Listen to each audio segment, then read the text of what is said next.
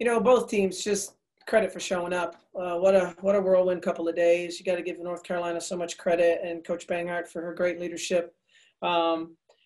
Crazy, crazy, crazy times. But the option was to not play or play. And you could see both teams were sloppy and not as prepared. And, but we played the game. And I think both teams got a lot out of it. I don't think either head coach is going home tonight saying, wow, we're great, we fixed everything.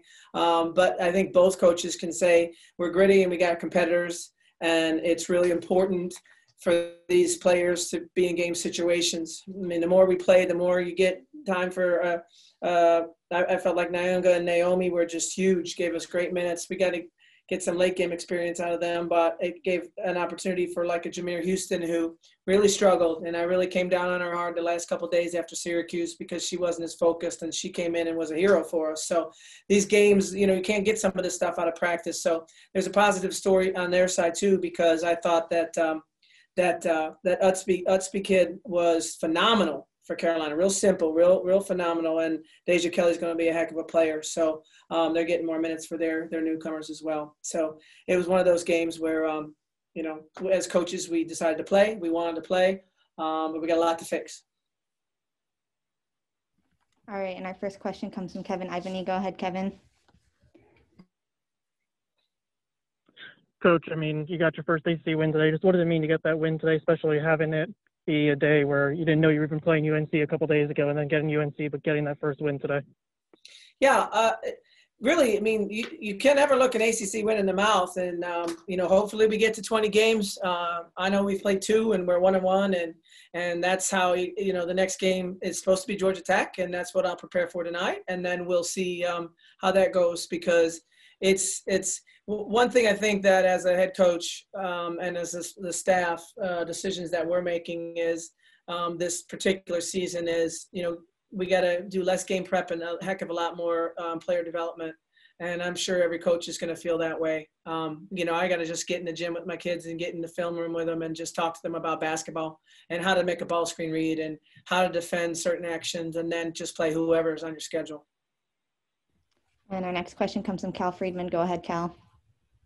Coach, Destiny Harden recorded her second double-double of the season.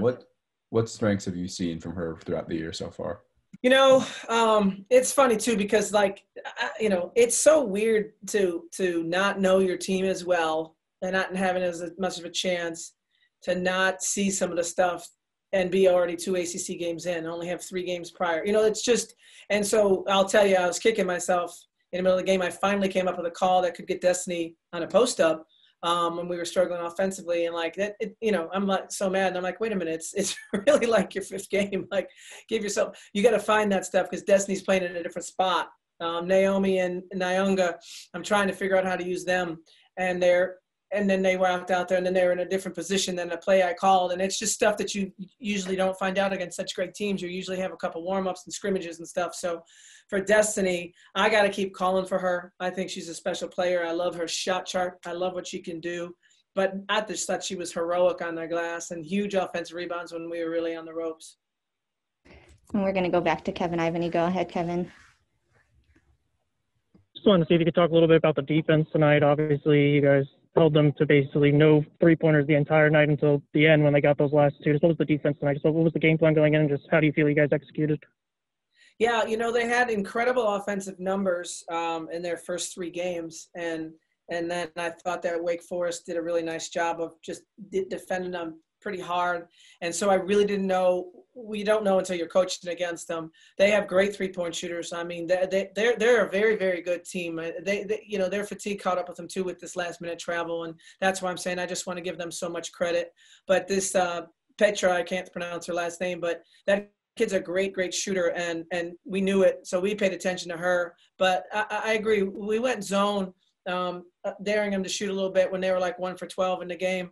And then they got the late 3 against the zone, so you always kick yourself as a coach, but you're going to give something up. And Bailey was killing us inside. So we played 3 or 4 different defenses tonight to try to keep them off balance. And I thought our kids played, we're going to be a gritty team, and we're okay with winning ugly. That's just who we are. And we're not going to be pretty, and we're not going to be flashy, and our percentages aren't going to be as good as they need to be. But we're going to give great effort. And that's what we did tonight. Our last one comes from Cal Friedman. Go ahead, Cal.